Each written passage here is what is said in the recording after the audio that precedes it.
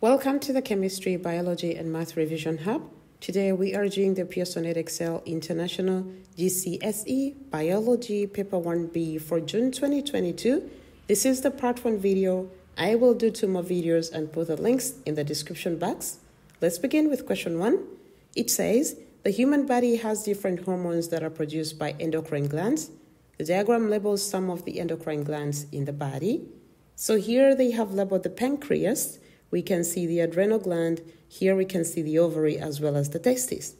Then they go on to ask, which gland produces insulin? Insulin is a hormone produced by the pancreas. As we know, the pancreas is both exocrine and endocrine. It's exocrine because it produces some digestive enzymes, while it's endocrine for the production of hormones like insulin as well as glucagon. So the answer here should be an A. That is the pancreas. Then the next part says, which gland produces progesterone? Progesterone is a hormone produced among females. It is produced by the ovaries, so it should be gland D, and the answer here should be a D. Moving on, it says, the human body has 2 systems of communication. There is the nervous and hormonal. Students research the speed of nervous and hormonal communication. They find this data.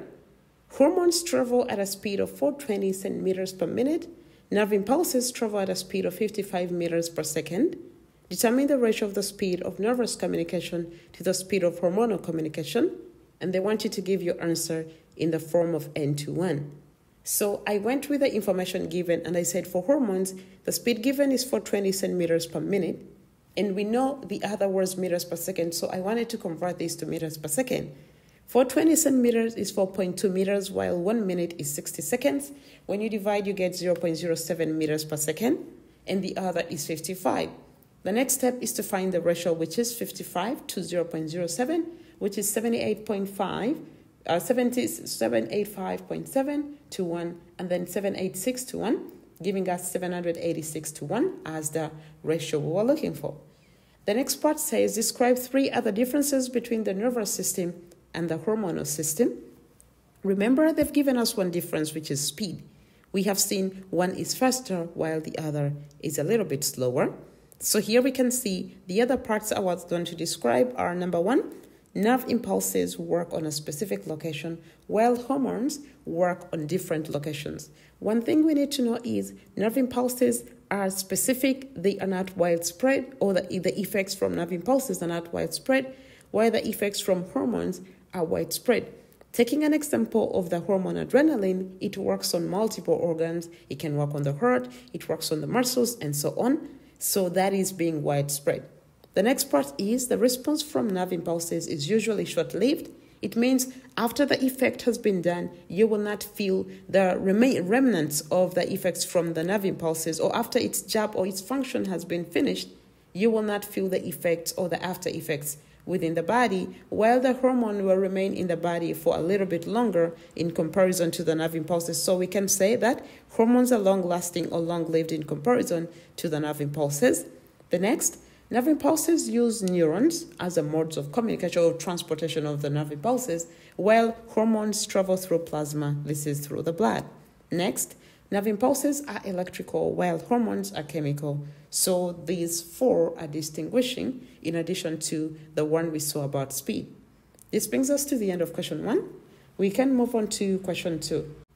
Question 2, biologists classify organisms into different groups. One group of organisms is fungi. Complete the passage about fungi by writing a suitable word or words in each blank space. Fungi do not carry out photosynthesis. Their body is usually organized into a mycelium made from thread-like structures called hyphae. Fungal cell walls are made of chitin. Fungi feed by extracellular secretion of enzymes onto the food material and absorption of the organic products. This is known as saprotrophic nutrition. So these are the possible answers there. Then they go on to say, a student investigates the effect of temperature on the rate of anaerobic respiration in yeast. The student measures the rate of gas produced in centimeters cubed per minute. The graph shows their results.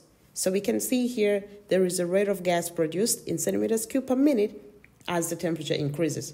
Of course, this is a typical curve. We can see as the temperature increases, the rate of gas produced increases until a specific temperature, and then it begins to decrease as enzymes are denatured.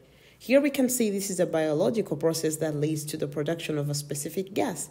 Anaerobic respiration is the process, and the gas produced could be CO2. So let's continue to the next part. Here they ask, name the gas produced by yeast during anaerobic respiration. Of course, this is carbon dioxide gas. Then they're going to ask, explain the effect that increasing temperature has on the rate of gas produced by the yeast. Here we have to look back at our graph. You can see as the temperature increases, the rate of gas produced also increases until a specific temperature about that, and then it goes down. So we are going to explain the effect of increasing temperature on the rate of gas production by yeast.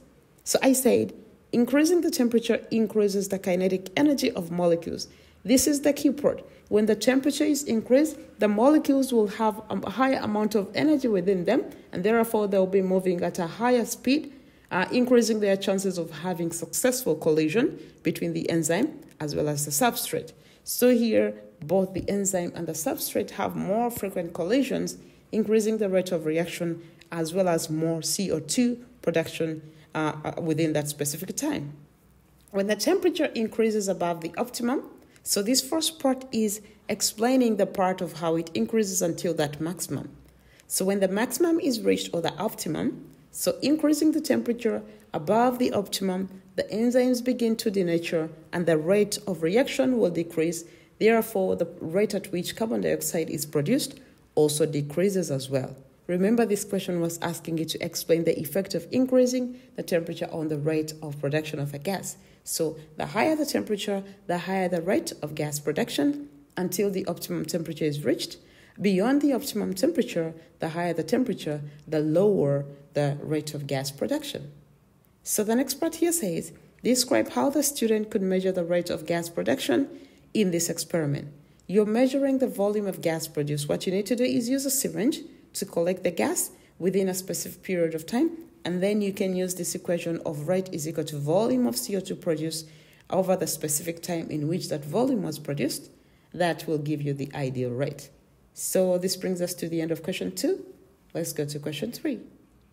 Question 3, vital capacity is the maximum volume of air that a person can force out of their lungs in one breath. The graph shows the relationship between vital capacity and age for a large number of people. So here we can see the graph shows us the median vital capacity in liters and then the age. So we can see initially as the age increases, the median vital capacity increases until a specific age. It becomes somehow constant and then it begins to decrease as age increases. So here they say the vital capacity plotted is the median value for each age. Set what is meant by the term median. Here we can see the median is the middle value of a collected set of data. So you have a collected set of data, the middle number as you arrange them in increasing order, that is going to be the median. And then the next part they ask, give a reason why the median is used rather than the mean. Using a mean can distort the results, most so if the highest and the lowest number are farther apart. So to make it more representative, the results from each, like in this case, the results in each age must have a wider range, meaning maybe they had, like, since they're working with different ages, maybe the median or the values from the people who are younger and the people who are older had a very big gap. So it will not be representative enough to use the mean, so they chose to use the median. So I said results from each age must have had a wider gap or wider ranges, that is the highest minus lowest. So to reduce the effect of these extreme values, you will have to use that the mean would have created, we would have to use the median. And again, remember, if you have a very big difference between the lowest and the highest value, using a mean will distort the values. It may not be representative enough. Let's take an example. If you have one value at 100, another value may be at 1, and another value may be at less than 90, another at 20. If we are to use the mean is going to come to about a specific value. Let me see here. This could be, let me use this as 10.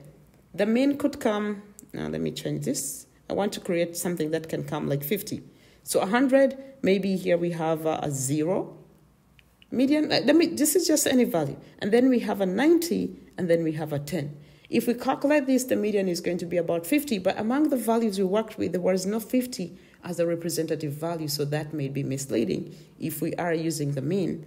So that is something I wanted to show along. Sometimes the mean may not be representative enough more, so if the values are farther apart from each other.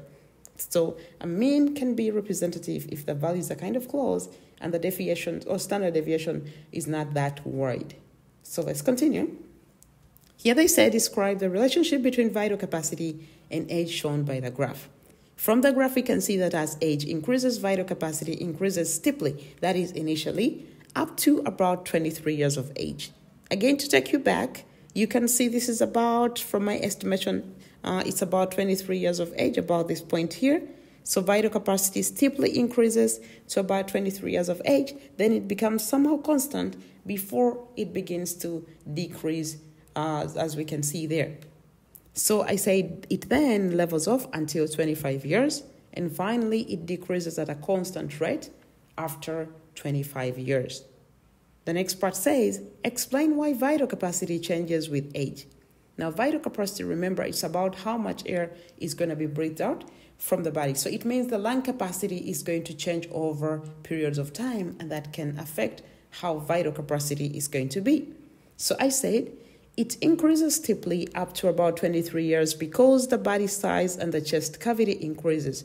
Remember, people are growing, they're becoming, the body is changing, so even their lung capacity increases or the chest cavity becomes bigger, being able to take up more volumes of air. So then a little, it's going to have a little change until 25 years, from 23 to 25, because growth is going to be slowed until it stops.